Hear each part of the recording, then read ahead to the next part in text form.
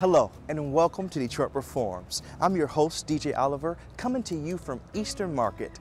Eastern Market has always been a gathering place for Metro Detroiters to enjoy shopping for fresh, locally grown produce, getting the best cuts of meat to grill, and just taking in all the local beauty this place has to offer. It's also been a place that invites artists to create large murals to share the messages they believe in hopes to stimulate conversation and change for the better. Today, I get to show you a few of these murals. First one is this one by Sydney G. James.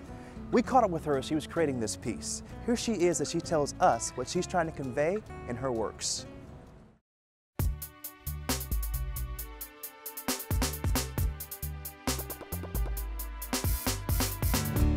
I think a good piece of art makes you feel some type of way, whether it's discomfort or it gives you a thought that you may not have had. It's like more of a discussion piece, or like you're supposed to be bothered by it. You're supposed to be moved by it, touched in some type of way. I actually started my career as an art director for an advertising agency, and that kind of led me to move to California because I had like a different vision, and I ended up doing art for television. So I was like a ghost artist for a show called Lincoln Heights, ABC Family. One of the main characters on the show was a prodigal artist, but she couldn't really draw, she's an actor. So I did all the artwork that was supposed to be hers.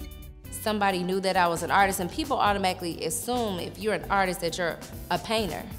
And I could paint. And they said, hey, they have these art shows at this hotel in Beverly Hills. I already signed you up for it. I need you to paint some things. So that's when I started painting as a fine artist, is for that show, and it just kind of grew from there. I came back home to Detroit from LA because I knew it was a resurgence happening in Detroit, and I knew it was going to happen through art like it does many other cities that have gone through the revitalization process. I don't need to be at the forefront of said revitalization. I just want to be amongst the names that, hey, this artist was here. Conant Gardens is where I started doing public art in Detroit. I was doing little community projects where I was erecting art from the ground. I want my viewers to experience whatever I was feeling at the time of the painting. And if my viewers don't do that, then I don't think I did a good job at the painting. And I think that's the difference between like the illustration part of me and the fine art part of me.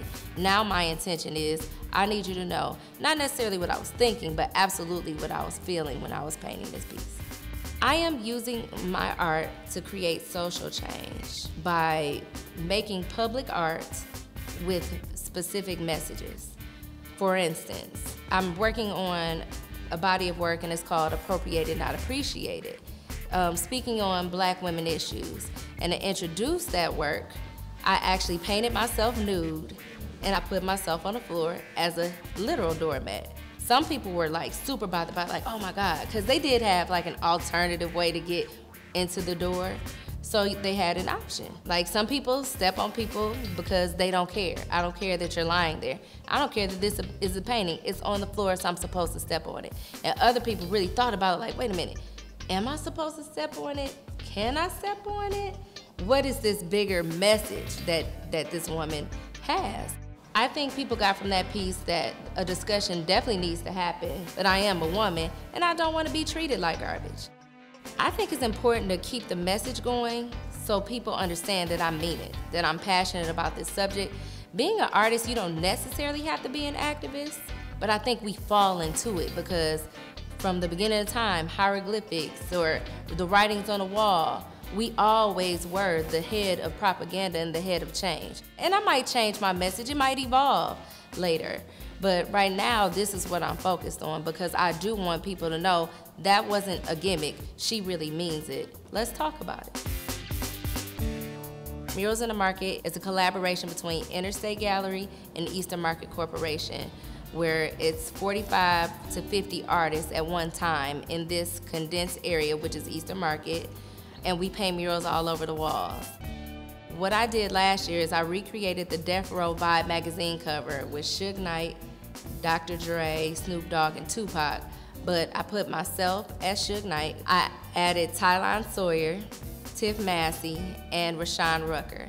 So I really just wanted to highlight Detroit artists. The second mural is actually in line with appropriated, not appreciated, but it also is still paying homage to those 3 artists. So I'm painting a woman, a black woman, she's holding up a protest sign. And actually it's paying homage to a writer friend too, Scheherazade Parrish, as well. So she's holding up a protest sign. And she has one of Tylon's cult masks in her pocket. And Rashawn Rucker is working on a series where he's morphing pigeons with black men. So I have a pigeon tugging at her hair. And then she's wearing a Tiff Massey bracelet. And the protest sign will have a Scheherazade Parrish poem on it. I would like people to be super uncomfortable by looking at this piece. Like, inspired from one standpoint, because it is massive and it's painted hopefully well, but I want people to be bothered enough to really talk about an uncomfortable conversation. Because I think really that's how social change happens. People have to get comfortable with being uncomfortable. And I think that's where it starts. The uncomfortable conversation that needs to happen is people need to acknowledge that racism does exist, even in the smallest forms. It just does. I didn't make it so. You didn't make it so. It just does. But nothing is going to get better if we don't even talk about it. My process is definitely drawing it out first and like mapping it out. I use human figures because we're landscapes. My House of Mirrors series actually started because my younger cousin, he's a couple years younger than me, has a degenerative eye disease. So he'll be blind very soon. And I called him one day, well, I'm gonna start off, I'm gonna paint a self-portrait of you. How do you see yourself? And then he described it to me, how he saw himself in a mirror. I was like, I'm gonna paint you on a mirror based on how I think you see yourself. But it got bigger, like the idea just expanded. It just blew up because then I started paying attention to human behavior in general, and we all have self-esteem issues, and so I just made the House of Mirrors about self-perception in general. Like, I painted another resident at the time, her name is Desi, and I don't care if it was 3 o'clock in the morning, we were out here working in the studio, she would have on rouge lipstick. So I was like, yeah, I gotta paint you. I painted a young man who I was working with at the time. His father had passed, like maybe a week or 2 after I met him, but he was still coming to work. So I was like, I'm gonna paint you brushing your teeth. And that one is called like keeping it together, because no matter what, like if we go through tragedies and stuff, it's the daily things that really keeps us together. I'm pretty free as an artist, which is why the illustration thing probably wasn't gonna work for me very long anyway. I like to do exactly what I want to do at all times. If I feel like painting something about social injustice, then I'm gonna paint it.